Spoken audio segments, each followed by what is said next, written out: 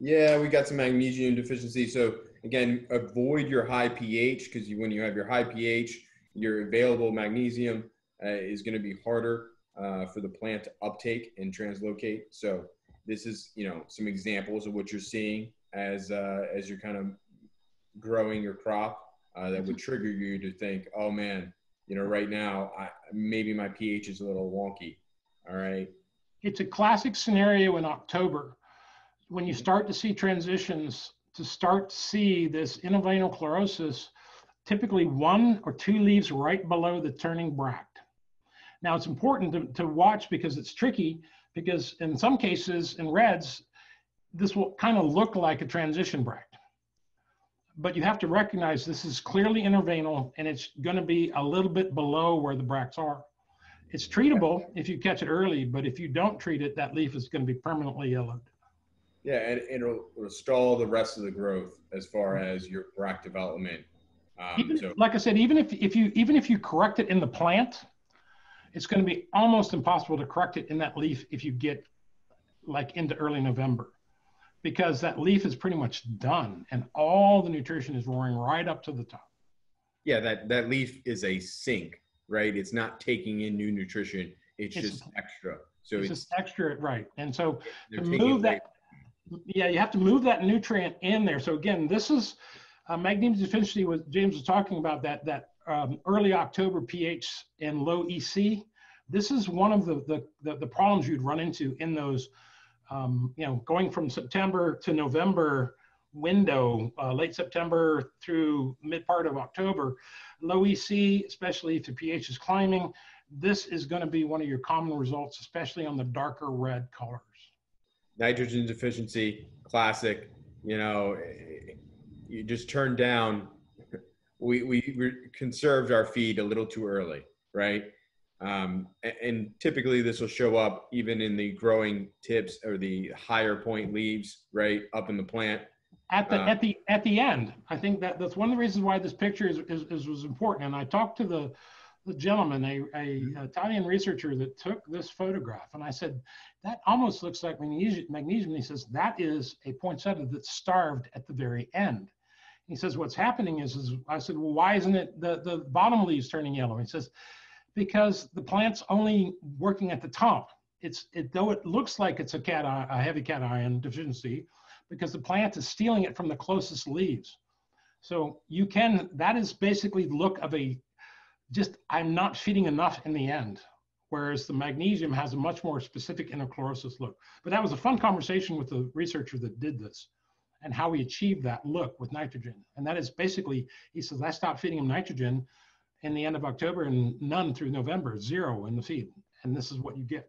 Yeah, nitrogen, just from a basic biology level, you're developing new cells. Nitrogen is the primary thing. Plants need it. So keep feeding it on there. Calcium deficiency is another one. And this is, the classic, bract edge burn where, the newer genetics, typically, if you're feeding a good balanced feed of a 17-5-17 with calcium, you don't need to apply as regularly any additional calcium overhead. As growers, we always like insurance. We only have one shot for this, so I would never tell a grower not to spray calcium on anything, because if it makes you feel better and sleep better at night, hey, do it, because you only have one shot at this. I would agree. I think the calcium scenario is tied to a specific set of environments, basically dirt floor type environments, even if on benches. But really what it goes back to what we talked about earlier is that transpiration stream. It's the humidity, light challenge. Without transpiration, these heavy cations don't move up to the tops. So I would say, it's an insurance policy to apply a calcium. And these bracts are special, right? They're not true leaves. So their rates of transpiration, even in the bracts, are reduced. Yep. Right? So if you have a high humidity around the bracts, not only do you have a potential disease situation, you have reduced calcium going into that bract, which can lead to this burn. And I think you just hit something that's a very important point that we didn't hit earlier, and you said the high humidity around this bract.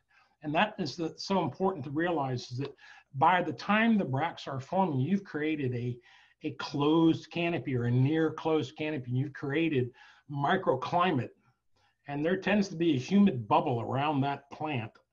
Unless you have a lot of HAF moving, your humidity is going to be worse there on the bract than what you see out on a sensor. Yeah, and that's a good point. I mean, we talk a lot about climate and climate control, but in a plant, in a nice picture like this here, you have the top microclimate, and then you have the dense canopy, and you have two different kind of microclimates in an individual large pot, and then you have the greater climate of the whole greenhouse and the crop itself. This is a picture I think that everybody should screenshot just for reference. That you have it on your phone. It's a wonderful kind of, what is my poinsettia doing deficiency sort of model here. And we were lucky enough to, borrow this from an Italian researcher that Gary is buddies with. But, you're going to see that what we've talked about, the calcium deficiency, the boron deficiency, and the top parts of the plant and the leaves and the bract. Then we have in the middle of it, we have more of our magnesium and our copper deficiency, which can, in the mid ground. And then in your dead middle, you're having your iron, manganese, and zinc, more of your metals, right?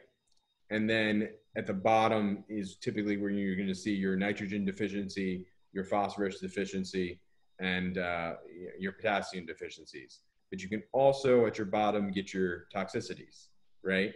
So on your boron and your manganese.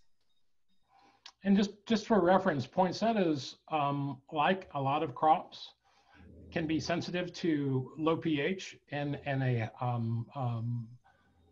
aggressively minor package, and you end up with iron manganese toxicity on poinsettia. So that can happen like you see on a geranium or marigold.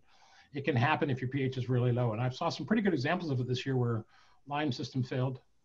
And you can see it clear as bell. pH is below 5. It's clear. It's very, very distinct. Interesting point that you brought up with the lime system failure.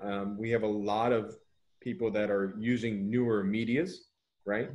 And some of those medias have different buffering capacities.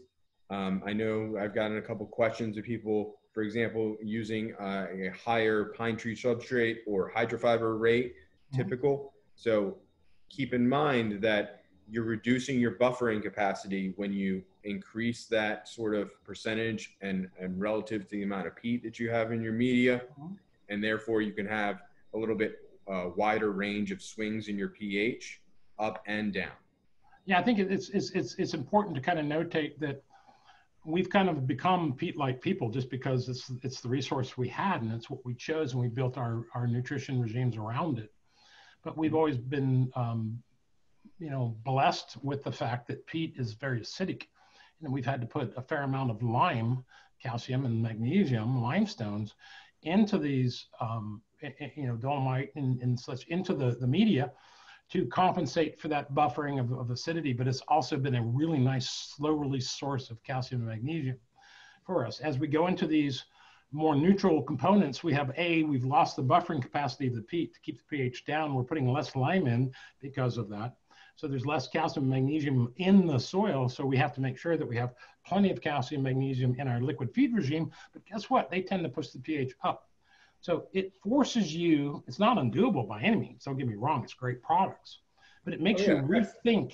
You got to rethink how you structure and organize your feed regime based on the fact that you have a very different chemistry in that medium.